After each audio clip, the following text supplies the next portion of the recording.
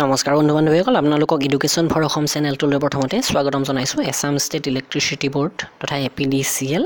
ইয়াৰ পূৰ্বৰ এখন প্ৰশ্ন কাকতৰ আমি জেনেৰেল নলেজ ছেকশ্যনটোৰ আলোচনা কৰি আছিলোঁ। তো তাৰে আজি 3 নম্বৰ খণ্ডটো লৈ আহিছোঁ। ইয়াৰে আগৰ দুটা খণ্ড যদি আপোনালোকে চোৱা নাই মই ডেছক্ৰিপশ্যনত লিংক দিছোঁ, তাৰ পৰা আপোনালোকে চাই ল'বগৈ। তো চাব ইয়াৰ PDF ফাইলবোৰ আপোনালোকে ডাউনলোড কৰি ল'ব পাৰিব, মই ডেছক্ৰিপশ্যনত তাৰেও লিংক দিম। ইয়াতে কি হৈছে, প্ৰশ্নখনত যি ধৰণৰ প্ৰশ্ন আছে তাৰে ডাইৰেক্টলি উত্তৰ মই আগবঢ়োৱা নাই। উত্তৰটোৰ লগতে বাকী যিবোৰ অপশ্যন আছে তাৰ পৰাও কিছু প্ৰশ্ন আপোনালোকক কৈ দিছোঁ, যিবোৰ সম্ভাৱ্য প্ৰশ্ন নেক্সট এক্সামত হ'ব পাৰে। এটা কথা, যিবোৰ প্ৰশ্ন এতিয়া অলৰেডি আহিল সেইবোৰেই যে গোটেইবোৰ আহিব তেনেকুৱা কথা নহয়। আমি কেৱল উত্তৰটো জানিলেই নহ'ব, এনেকুৱা ধৰণৰ কেনেকুৱা সম্ভাৱ্য প্ৰশ্ন হ'ব পাৰে সেইবোৰ আমি জনাটো প্ৰয়োজন। তো সেইকাৰণে ছেশ্যনবোৰ অকণমান দীঘলীয়া, কিন্তু দেখাত 10টা প্ৰশ্ন যদিও আপোনালোকে বহু শিকিব পাৰিব। তো আহক আমি ছেশ্যনটো আৰম্ভ কৰোঁ। আমাৰ আজি 1 নম্বৰ প্ৰশ্নটো হ'ব 121 নম্বৰটো। ইয়াৰ আগতে 120 নম্বৰটোলৈ আলোচনা কৰিছিলোঁ। Directive principles in Indian constitution R. এই যিটো ডাইৰেক্টিভ প্ৰিন্সিপালছ আছে আমাৰ সংবিধানত, এইটো কি? তো এইটো কি? ইয়াতে 4টা অপশ্যন দিছে। তো তাৰে যিটো option number B, positive instructions two government two work for the এটেইনমেণ্ট of set objective.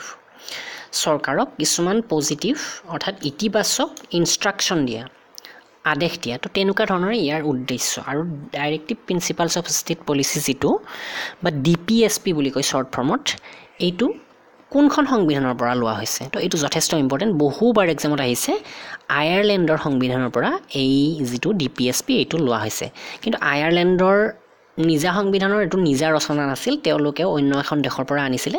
তেওঁলোকে যিখন দেশৰ পৰা আনিছিলে সেইখন দেশ হৈছে স্পেইন। তো স্পেইনৰ পৰা প্ৰথম এই DPSPটো আয়াৰলেণ্ডে লৈছে, তাৰপাছত আয়াৰলেণ্ডৰ পৰা আমি লৈছোঁ। তো ইয়াৰে যিটো directive principles of state policy এইটো আমাৰ সংবিধানৰ পাৰ্ট নম্বৰ 4ত আছে, আৰু আৰ্টিকল 36ৰ পৰা 51লৈকে এই DPSPৰ কথা উল্লেখ আছে।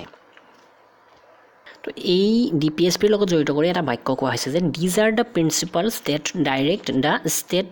When it makes policies for it's পিপল।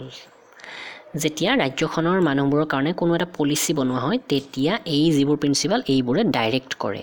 ইয়াতে কেনেকুৱা ধৰণৰ উচিত অনুচিত সেই সকলোবোৰ এই DPSPৰ জৰিয়তে বিচাৰ বিবেচনা হয়। 2 নম্বৰ প্ৰশ্নটোলৈ আহিছোঁ। The president of India can declare national emergency. আমাৰ ভাৰতবৰ্ষৰ ৰাষ্ট্ৰপতিয়ে কেতিয়া ইমাৰ্জেঞ্চি ডিক্লেয়াৰ কৰিব পাৰে? ইমাৰ্জেঞ্চি বা আপাতকাল। তো এই আপাতকাল ডিক্লেয়াৰ কৰিব পাৰে অপশ্যন নম্বৰ চি যোনটো আছে, due to থ্ৰীট এৰাইজিং on account of foreign attract or armed ৰেবেলিয়ন। যদি বাহিৰাগত আক্ৰমণ হয় অথবা দেশৰ ভিতৰতে কিছুমান হুলস্থুলীয়া পৰিৱেশ হয়, যিবোৰ আৰ্মড ৰেবেলিয়ন আছে তেওঁলোকে যদি বিপদ সূচায়, বিভিন্ন ধৰণৰ আক্ৰমণাত্মক ভাৱভংগী লয়, তেনেকুৱা ধৰণৰ ক্ষেত্ৰত ইমাৰ্জেঞ্চি ডিক্লেয়াৰ হয়। তো এইটো নিশ্চয় ধৰিব পাৰিছে। এতিয়া এই যিটো ইমাৰ্জেঞ্চি, ইয়াতে ভালেকেইটা প্ৰশ্ন হ'ব পাৰে। আমাৰ সংবিধানৰ কোন আৰ্টিকলত ইমাৰ্জেঞ্চিৰ কথা উল্লেখ আছে, বা আমাৰ সংবিধানৰ কেইটা ইমাৰ্জেঞ্চি উল্লেখ আছে, আৰু এই ইমাৰ্জেঞ্চি কোনে লাগু কৰিব পাৰে? এইটো নিশ্চয় গম পালে, প্ৰেচিডেণ্টে ইমাৰ্জেঞ্চি লাগু কৰিব পাৰে। আৰু এই ক্ষেত্ৰত আমাৰ সংবিধানত 3টা আছে ইমাৰ্জেঞ্চি, যিটো হৈছে নেশ্যনেল ইমাৰ্জেঞ্চি, এইটো আছে 352 নম্বৰ আৰ্টিকলত, আৰু 2 নম্বৰটো হৈছে ষ্টেট ইমাৰ্জেঞ্চি। একচুৱেলি 2 নম্বৰটো হৈছে ষ্টেট ইমাৰ্জেঞ্চি, যিটো আছে আৰ্টিকল নম্বৰ 356ত, আৰু লাষ্ট এটা আছে ফাইনেন্সিয়েল ইমাৰ্জেঞ্চি, যিটো আছে আৰ্টিকল নম্বৰ 360ত। তো 352, 356 আৰু 360 সহজতে মনত ৰাখিব পাৰিব আপোনালোকে। প্ৰথমটো হৈছে নেশ্যনেল, দ্বিতীয়টো হৈছে ষ্টেট, আৰু তৃতীয়টো ফাইনেন্সিয়েল ইমাৰ্জেঞ্চি। তো এইকেইটা আমাৰ সংবিধানত থকা আপাতকাল। আৰু ইয়াৰে যিটো লাগু হোৱা নাই এতিয়ালৈ আমাৰ ভাৰতবৰ্ষত, সেইটো হৈছে ফাইনেন্সিয়েল ইমাৰ্জেঞ্চি, যিটো ভাৰতবৰ্ষত এতিয়ালৈ এবাৰো লাগু হোৱা নাই। তো আমি নেক্সট প্ৰশ্নটোলৈ আহিছোঁ। Which president of India held office for 2 consecutive terms. আমাৰ ভাৰতবৰ্ষৰ কোনগৰাকী ৰাষ্ট্ৰপতিয়ে দুবাৰকৈ ভাৰতবৰ্ষৰ ৰাষ্ট্ৰপতি নিৰ্বাচিত হৈছে? তো এইগৰাকী হৈছে ডক্টৰ ৰাজেন্দ্ৰ প্ৰসাদ, অৰ্থাৎ অপশ্যন নম্বৰ এটো ইয়াৰ শুদ্ধ উত্তৰ। ডক্টৰ ৰাজেন্দ্ৰ প্ৰসাদে প্ৰথম আমাৰ ভাৰতবৰ্ষৰ ৰাষ্ট্ৰপতি হৈছিলেই, লগতে দ্বিতীয়বাৰো হৈছিলে। যিগৰাকী দ্বিতীয় আছিলে তেওঁই নিৰ্বাচিত হৈছিলে। তেওঁ 1952 চনৰ পৰা 65 চনলৈ ভাৰতবৰ্ষৰ ৰাষ্ট্ৰপতি হৈ আছিলে। আৰু তেওঁৰ লগত জড়িত বহুতো প্ৰশ্ন হ'ব পাৰে। তেওঁৰ মৃত্যু হৈছিলে 28 ফেব্ৰুৱাৰী 1963 চনত। আৰু চাব এও আমাৰ ডক্টৰ ৰাজেন্দ্ৰ প্ৰসাদ আমাৰ ভাৰতবৰ্ষৰ স্বাধীনতাৰ লগত জড়িত এগৰাকী যথেষ্ট আগভাগ লোৱা স্বাধীনতা সংগ্ৰামী ব্যক্তি আছিলে তেওঁ জেললৈ যাবলগীয়া হৈছিলে স্বাধীনতাৰ সময়ত সত্যাগ্ৰহ যিটো সল্ট সত্যাগ্ৰহ আছিলে নিমখ সত্যাগ্ৰহ আছিলে 1931 চনৰ তেতিয়া তেওঁ জেলত যাবলগীয়া হৈছিলে তাৰোপৰি 1942 চনৰ যিটো কুইট ইণ্ডিয়া মুভমেণ্ট আছিলে তেতিয়াও তেওঁ জেললৈ যাবলগীয়া হৈছিলে অৰ্থাৎ দুবাৰকৈ তেওঁ জেল গৈছিলে তাৰপিছত তেওঁ কনষ্টিটিউৱেণ্ট এছেম্বলি যিটো আছিলে আমাৰ ভাৰতবৰ্ষৰ সংবিধান ৰচয়িতাসকলৰ তো তেতিয়া তেওঁ এই কনষ্টিটিউৱেণ্ট এছেম্বলিৰ প্ৰেছিডেণ্ট হৈছিলে ইয়াতে আৰু বাকীকেইটা অপশ্যন চাব ডক্টৰ এছ ৰাধাকৃষ্ণন কিছুদিন আগতে সৰ্বপল্লী ৰাধাকৃষ্ণন দেৱৰ যিটো শিক্ষক দিৱস এওঁৰ জন্মদিনতে পালন কৰা হয় সেইটো গৈছে তো এই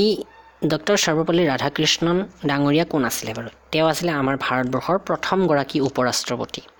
আৰু দ্বিতীয়গৰাকী কোন ৰাষ্ট্ৰপতি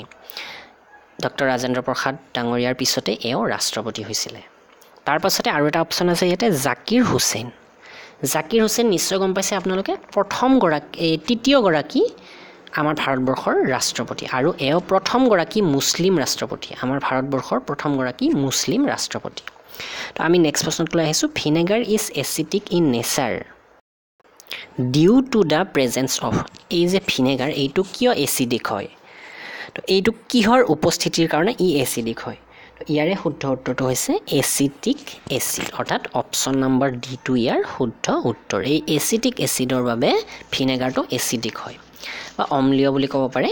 তো ইয়াতে চাব এই ভিনেগাৰত এই ইয়াতে কি থাকে এচিটিক এচিডৰ মাত্ৰা প্ৰায় 20% থাকে আৰু তাৰোপৰি বাকীবোৰ থাকে পানী ট্ৰেছ কেমিকেল তেনেকুৱা ধৰণৰ কিবা কিবি তো এই ভিনেগাৰটো সেইকাৰণে এচিড জাতীয় হয় আৰু ইয়াতে এই ভিনেগাৰটো যথেষ্ট ব্যৱহাৰ আছে তো ইয়াতে ব্যৱহাৰবোৰৰ কথা মই নকওঁ ইয়াৰে যিবোৰ বাকী অপশ্যন আছে সেইকেইটাৰ বিষয়ে অকণমান কওঁ ইয়াতে আছে হাইড্ৰক্লৰিক এচিড অৰ্থাৎ HCl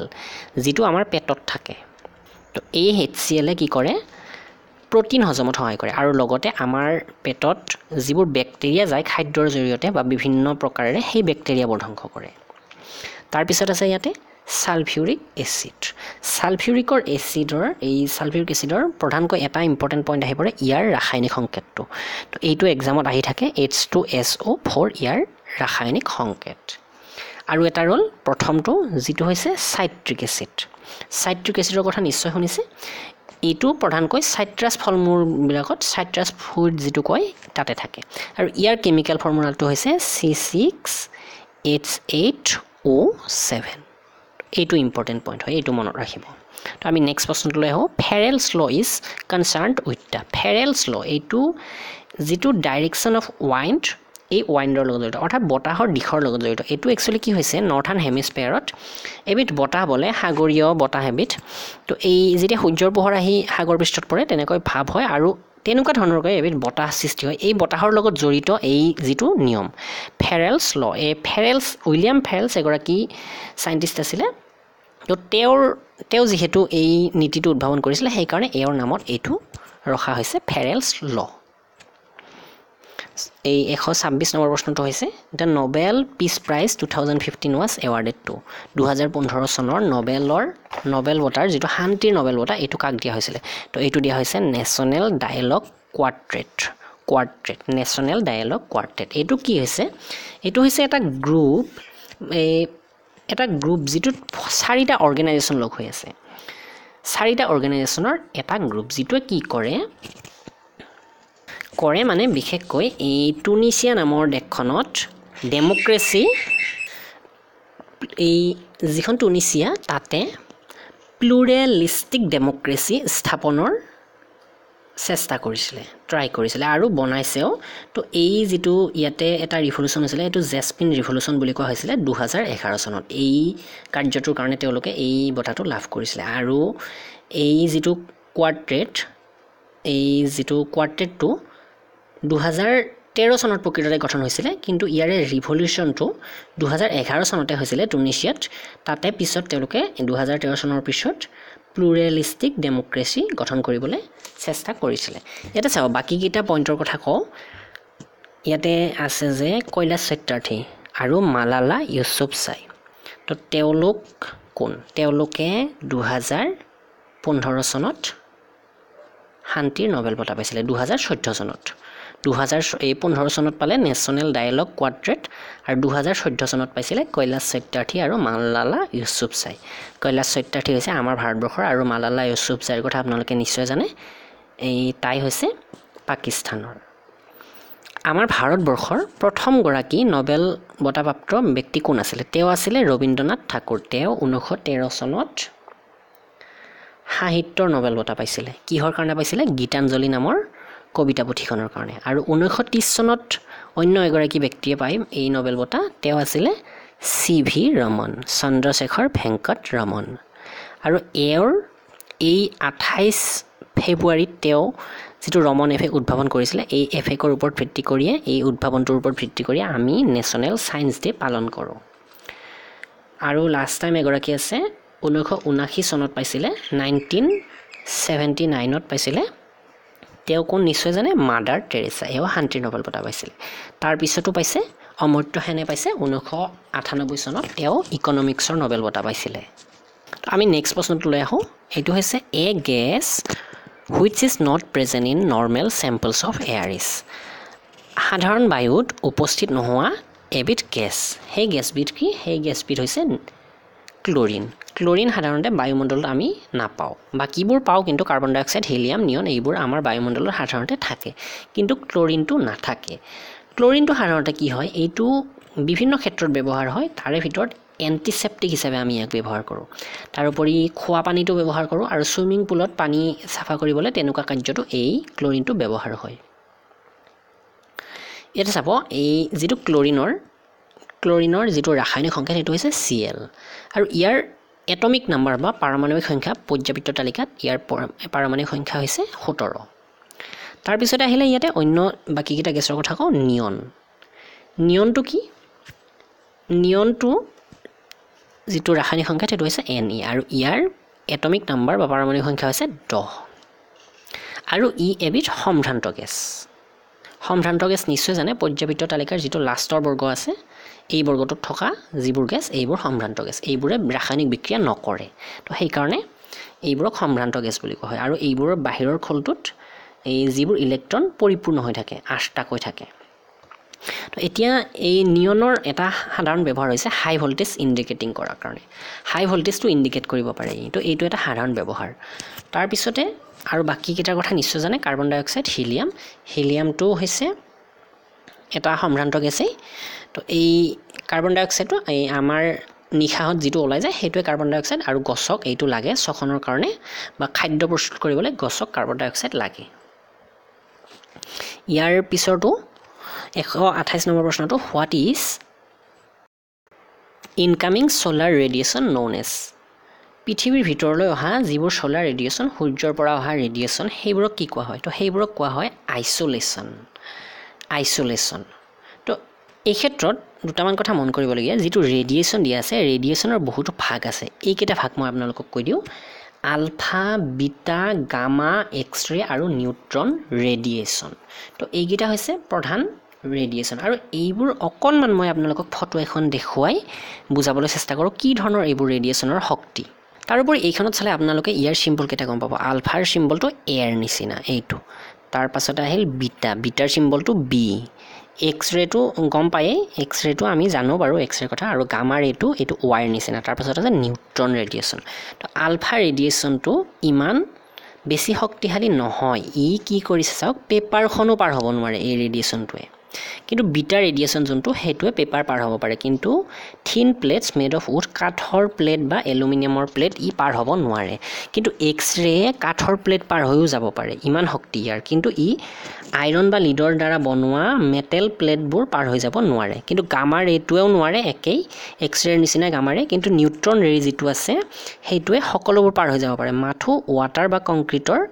যেটো প্লেট হেতু পাৰ হৈ যাব নোৱাৰে এই ক্ষেত্ৰত আটাইতকৈ শক্তিশালী ক্ৰমত সজাব দিলে নিউট্ৰনটো আটাইতকৈ শক্তিশালী ৰেডিয়েশ্যন হ'ব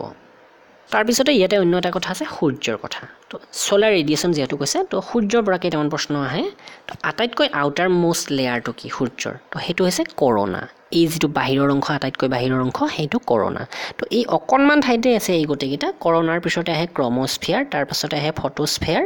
তাৰ পাছত কমানে এইবোৰ বেলেগ লেয়াৰ আহি থাকে কনভেকশন জোন আৰু মাজৰ অংশ সূৰ্যৰ যেটো মাজৰ অংশ হেতু কোৱা হয় কোৰ তাৰ ওপৰতে আছে ৰেডিয়েশ্যন জোন তো এনেকৈ এইবোৰ ভাগ কৰি দিয়া হয় কিন্তু প্ৰধানকৈ আহে যেটো বাহিৰৰ কৰোনা আৰু মাজৰ কোৰ এইটো আহে তো আমি নেক্সট প্ৰশ্নটোলৈ আহিছো the gland that contains the body's thermostatis আমাৰ শৰীৰৰ থাৰ্মোষ্টেট অৰ্থাৎ তাপ স্থাপক বা আমাৰ শৰীৰৰ যেটো তাপ নিয়ন্ত্ৰণ কাৰ্য এইটো কাৰ হাতত থাকে